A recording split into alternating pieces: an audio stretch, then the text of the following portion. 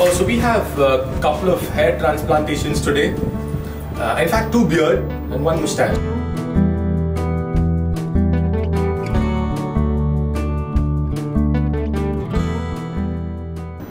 Both of these patients have already undergone jaw procedures with us, rhinoplasty with us. Now they want to have a nice shape of beard. And one guy also wants a dense mustache. So that's what we're going to do for today. So this is how he came to us first. So he's a model already from the South Indian city of Chennai. So he has obviously met and consulted many surgeons in that city and also in other cities. So we decided to get his chin forward, a little bit more anglicization, a minimal touch on the nose as well. That's how he looks now. September, October, November. That's like just 3 months? 3 months. Exactly. That's cool. So that's like pretty quick recovery for him because he has no issues, he says, right? Yeah. Absolutely fine. No pain, nothing. Nothing. He just feels like as if nothing was being done for him. And we also did a big genioplasty for you, if you remember. So that's him now.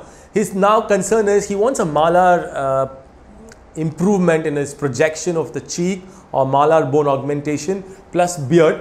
So I told him it's not a good idea to get both done at the same time, you know, because of vascularity. I tend to do the malar also from inside the mouth to avoid a scar.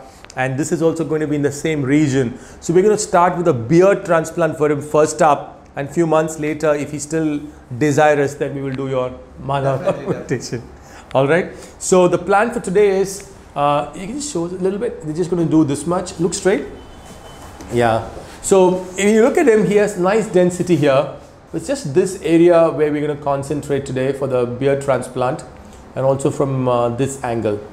So that's the plan, and probably going to take us 3 hours, I think, because beard transplants have to be done very finely.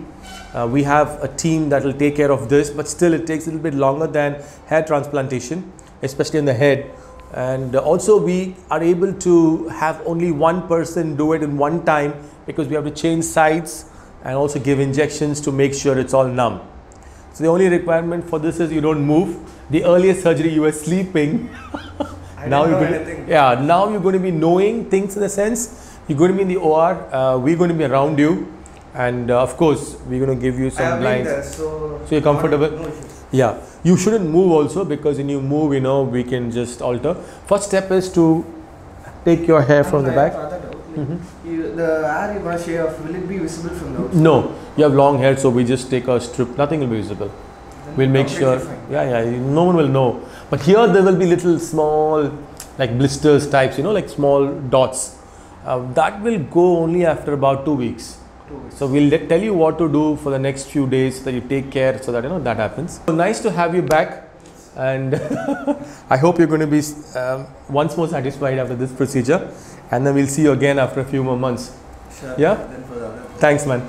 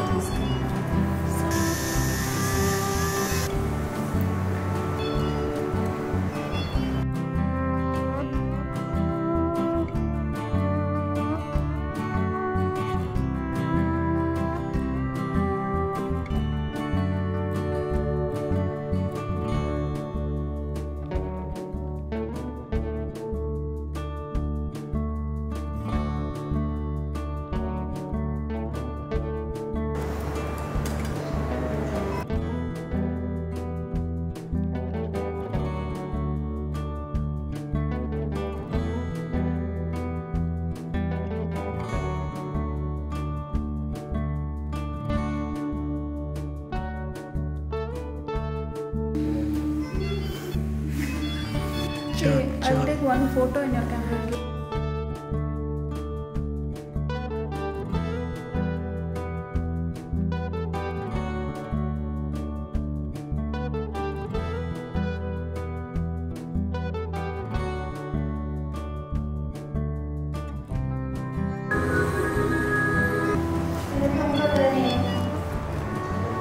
sheet there.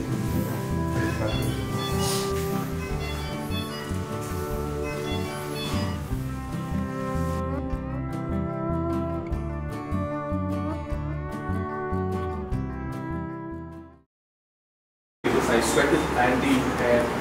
Be a little careful. After about 10th or 9th day, you take a proper shower. Then you wash it like that. The body wash. Do not take bath in hot water or not. Cold is better, or room temperature. Don't take hot water bath. It will kill the follicles.